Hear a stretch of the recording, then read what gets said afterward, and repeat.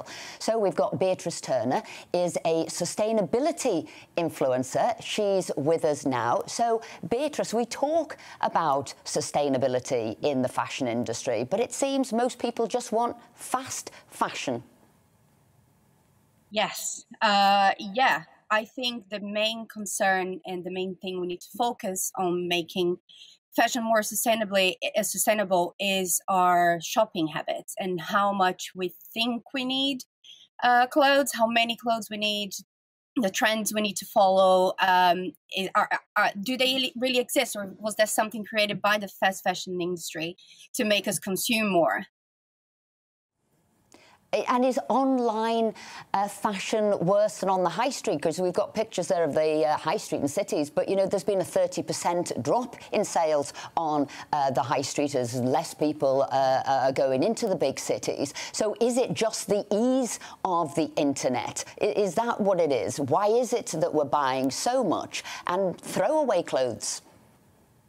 Yeah, I feel like when you're online and brands make so easy for you to buy and send it back if it doesn't fit, and they keep bombarding you with newsletters and the latest trends that you need, as well as social media with so many influencers making hauls and talk about their new clothes and how we have this culture still that we cannot repeat an outfit. Because it's so easy to buy and because we think we will return those clothes if we're not going to wear it, but in reality we just keep them anyway because they're so cheap, and they end up being thrown away or to the charity shop. Yes, I guess if we came back to our habits of going to a shop and trying it on, see if you're actually going to wear it and how those clothes feel on you, maybe we'll buy less than we are doing it right now. But it's very tempting, isn't it, for people who, you know, the fashion turnover usually led by something on Instagram, you know, someone famous wears something very expensive, and then others will go out, Boohoo and others, and say, well, how can we do that at a fraction of the price? And you can look like the person you admire. And it's out there. They go and buy it for, say, a tenner or a fiver. And within a week, there's another person wearing something and it's out there. And, you know, the problem is there's a price for this, isn't it? Because when you're buying clothes so cheaply, we know that Boohoo, in terms of its supply chain, had people not being paid the national minimum wage, all sorts of practices going on. And that's just what's made in this country, let alone in some of the sweatshops overseas. Yes, that's it. The only way of producing fashion this quickly and this cheaply is if we have a very exploitative supply chain. And that goes from who produces the fabric and the way it's shipped from country to country to be made, which creates a huge impact on carbon emissions to start off, even before the clothes are made. And we don't know how they're being made, and we don't know who is making them, what conditions are the factories. But it came when we found out about the modern slavery ways they were being produced in Leicester. I think it became much more real to the UK public.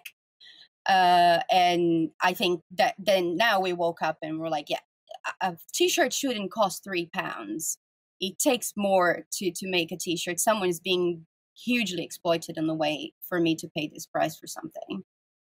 How are we going to change the views of people then? So whether they've seen a picture on Instagram, whether it's the cost that it's £3, and yet some of these people will be saying, I want to save the planet, I want to be an environmentalist, but at the same time, they're right down buying a T-shirt for £3 or buying something online. I mean, how are people themselves going to address, I guess, their hypocrisies or their desires? I mean, what are we going to do? You know, what do you recommend or think is going to happen, Beatrice?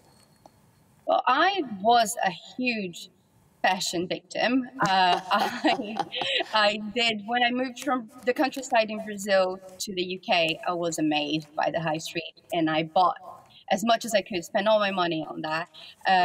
And now what I do, I still love fashion and I still think it plays a big part of my personality.